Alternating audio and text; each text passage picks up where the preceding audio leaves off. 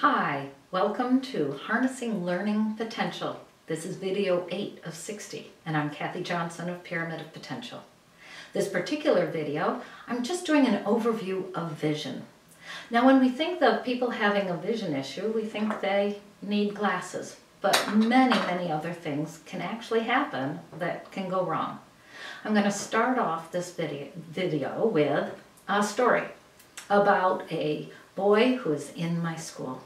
One day, the two of us were looking into each other's eyes, and then one of his eyes takes off, goes like this, comes back, and my jaw drops, and I say, "Do you see double vision?" And he says, "Yes, doesn't everyone?" No, this was actually, I had a couple epiphanies at this point, because yeah, I don't see double vision, but yet I thought everybody saw the way I did. I mean, not really, because I knew enough to ask if he saw double vision, and I know some people have color blindness, so I know not everybody sees the way I do, but I still thought most people saw the way I do.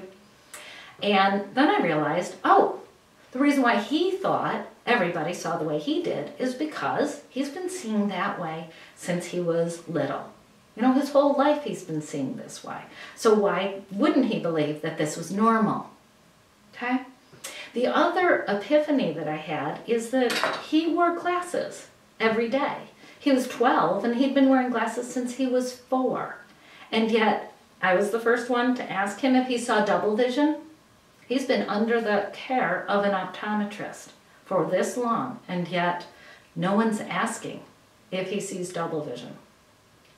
So there are some things that can go on that can make seeing and reading and writing and doing math very difficult.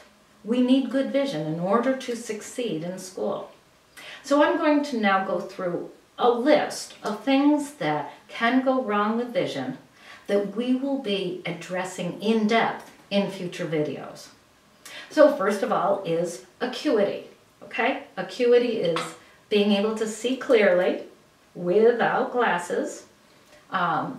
There's near point acuity, which is used for reading, and there's distance acuity. So being able to see into the distance, like for copying from the board. Next is sustained focusing. So the ability to keep that sharp acuity for a period of time. I've had a couple students who couldn't sustain their focusing for longer than a paragraph or two. So they wouldn't need glasses, because when they went to the optometrist says, you know, it's clear, 1 or 2, 3 or 4. And so they didn't look long enough for it to fall apart. There's also double vision, which I had mentioned. Something called tracking, the ability to follow a moving object smoothly with using only your eyes. Okay, we need that for good reading.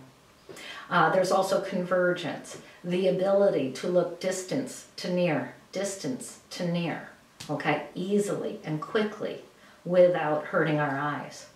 There's peripheral vision, not having tunnel vision, but being able to see in the periphery.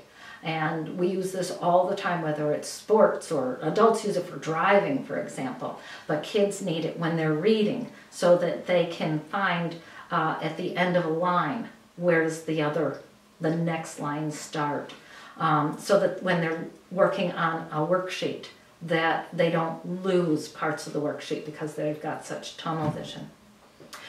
Fixation is the ability to stare at a exact spot without your eyes flitting off like that, okay? And so we need that so that when we are reading or doing our work, that our eyes don't inadvertently jump around to other places. Somebody with really bad fixation, when they're staring, their eyes might just absolutely go back and forth like that. That's really poor fixation. There's also something called scotopic sensitivity syndrome, and it has another name, Irlen syndrome. People who have this syndrome, when they stare at black text on white paper, that it can hurt their eyes or make the words move or vibrate or even lift off the page. And they find that color can make these things go away. There are other issues that can go wrong with the vision system, but these are the ones that I'll be speaking about in future videos. And that's it for now.